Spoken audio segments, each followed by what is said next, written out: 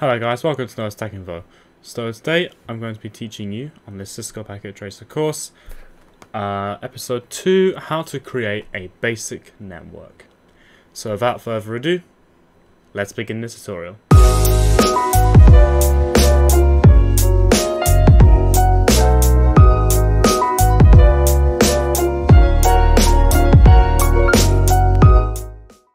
Okay, so I'm in Cisco Packet Tracer.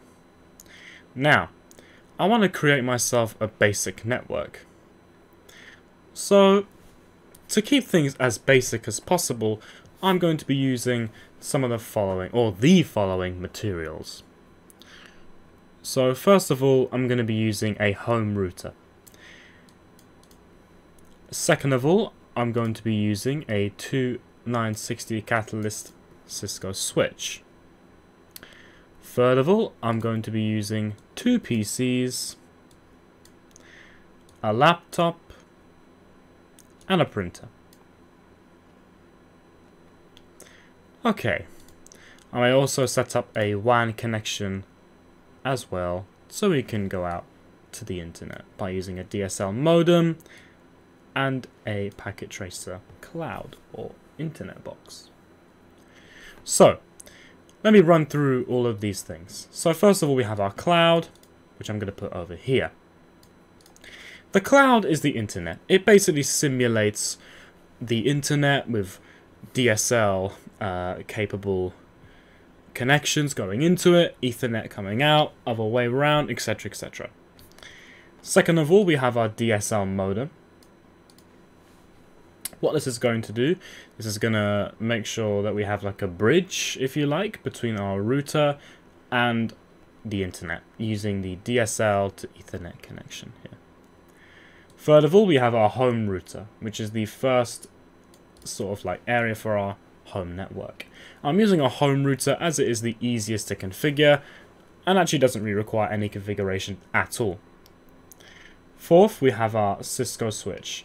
Now, while this can have configuration at a Cisco iOS level, I'm not going to be using it in this case, and I'll probably use that in the next episode when I begin to run through what the Cisco iOS commands are for a basic network in terms of a router or a switch. Then we have our 2 PCs on one side. These are going to be connected via a wired Ethernet connection. The printer is also going to be connected via a wired Ethernet connection.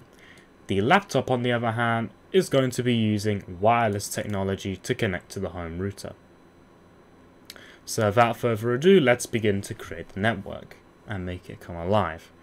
So first of all, I'm going to plug a DSL cable, so the phone cable here. I'm going to drag it from the cloud and I'm going to choose modem 4. Then I'm going to put it into port 0 of the DSL modem. You can also use, as a demonstration, just here, you can also use a cable modem, and you can use a coaxial cable in order to connect to the internet as well. But we're just going to leave that to the side, as that's not the main focus of this video. So, back onto this. We're going to leave this as it is for now. I'm now going to continue to set this all up. So now I'm just going to focus on the main network. I'm actually going to create a box here, and I'm going to have it fill with a color. And I'm going to choose sort of bright blue, baby blue almost. Okay, and this is our local area network. And I'm actually going to put down a note here as well, and I'm going to call it local area network.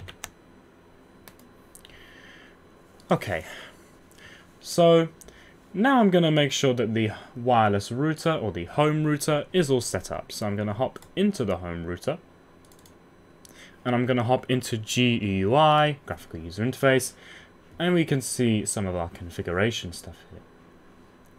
So this is the IP address of our router, 192.168.0.1. You can change this to whatever you like. The start IP address for DHCP is going to be 192.168.0.100 by default, and I'm allowing a maximum amount of 50 users to connect via DHCP. That's how we're going to leave it for now. Now I'm going to plug the copper straight through or standard Ethernet cable from Gigabit Ethernet 1 into the fast Ethernet 0 1 port on this switch. You can also see that there are two lights. This light here on the bottom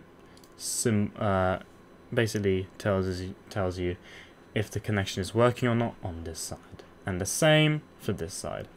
If we were to speed up the process by pressing on this button here, you can see that they will now go green, which means there is now a successful connection between the two. So now I'm going to set up PC1. I'm now going to grab my copper my copper straight through cable, and I'm going to plug it in to fast Ethernet 02 on my switch, and I'm going to put it onto fast Ethernet 0 on my PC. You can now see there's a successful connection on the PC side, and the connection is getting ready on the switch side. If I would speed it up, then all is well. You can also just wait for this to work, but if you want to speed things up, then do press the fast forward button just here. So now I'm actually going to configure the PC. So I'm just going to hop into the PC here, and I'm going to click on config. You can also choose desktop, but I'm going to use config as it's a bit more widely used on other devices. So I'm going to choose fast Ethernet 0, and you can see I have my IP configuration here. This is what it's like if I were to go into control panel, network settings, change adapter settings, and choose the IPv4 properties. This is the exact same. So I'm now going to go into DHCP, and it will now most likely give me, yes, there we go, 192.168.0.100. So now we can close that. And I'm now going to do the same for PC1.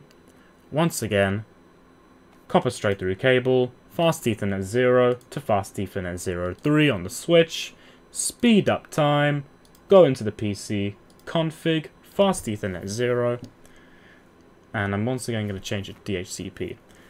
This will go to 192.168.0.101. There you go. So we can now close that. And I'm also just going to connect the printer, if I actually can, just for the hell of it. Once again, going to do this. Config, fast Ethernet 0, DHCP 103. No, 102, sorry. Sorry about that, got a bit confused. Okay, so that's the wired area that's the wired network now done. We now need to focus on the wireless section. So I have my laptop over here. Now, if I were to press on the laptop, if you were to look a little bit closer, we're going to zoom in. Now you can see it actually has an Ethernet interface here. Sorry, this one. That's the, I think that's the console or something like that. Anyways, you see we have the fast Ethernet 0 interface, as you can see over there, fast Ethernet 0. Now, if I want to change this to something like the WPC 300N, which is the wireless interface, I will need to first of all turn off the laptop here, take out the interface, take this module, plop it in there, and turn this back on. And I think by magic, as there's no authentication, we can actually just connect straight away. But let's say we had to have authentication. So I'm now going to go into my wireless router, and think of this as like your home router. I'm going to go to wireless, basic wireless security, and I'm going to enable it to WPA2 personal. And I'm just going to choose the passphrase as NTI. Not very secure, but it works.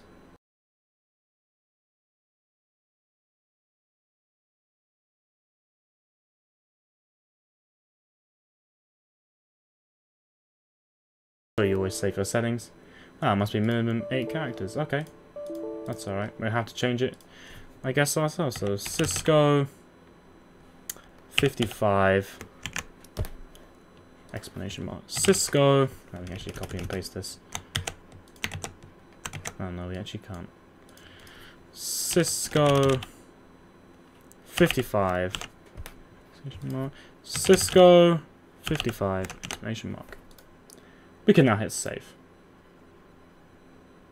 And you can see all is well. So, I'm also just going to change the network name to NTI Net. And I'm going to do the same for this one, NTI Net. And the same thing here, NTI Net. And make sure you hit save. And now we are done. So I'll hop in back into here. There, you can see it all stays. That means all is well. And of course, the laptop has been kicked off of the network. So now we have to go back into this. If we were to go into config, this would not work. So instead, what I need to do, I'm going to go into desktop and I'm going to choose PC wireless. This is going to show us the interface of our card or our wireless NIC on our laptop that we installed earlier. So now I'm going to click on connect. I'm going to hit refresh and we should see the network pop up NTI Net. We have multiple different bands, as you can remember. I'm just going to choose the one with the most amount of signal. And I'm going to hit connect, and it's going to tell me what the pre-shared key or password is. You can also choose the different types of security. I choose WPA2 personal, so I'm going to use that. And now I'm going to type in my pre-shared key of Cisco 55 exclamation mark. If I now hit connect, if you watch very closely over here, you can see that we're now connected to the network. And we can see on the system here, 192.168.0.103 has been set. So now that's all super fine and dandy, let's run a quick ping. So I'm now going to go from PC 1 to laptop 0. I'm now going to go into the desktop, choose command prompt, and I'm going to type in ping 192.168.0.103. We can see that we're getting a successful ping here. I can also ping the router 192.168.0.1. And you can see that's all working. And you can also see how latency has also been emulated within Packet Tracer, as this is going through wireless while this is going through wired. I can even ping the printer 102, and you can see that everything works fine. So we can now hit X on this and X on that. And now, without further ado, we can get the last copper straight through or standard Ethernet cable, connect it to port 1 on the DSL modem, and connect it to the internet port on our router.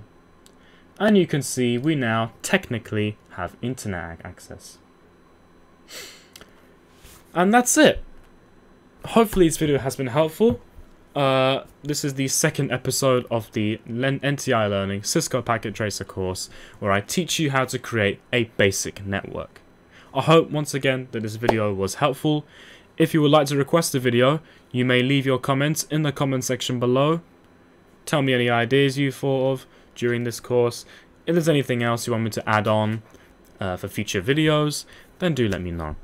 You can also hit the like button, and also if you want to hear even more from this channel, then I hate to ask this, but do get subscribed.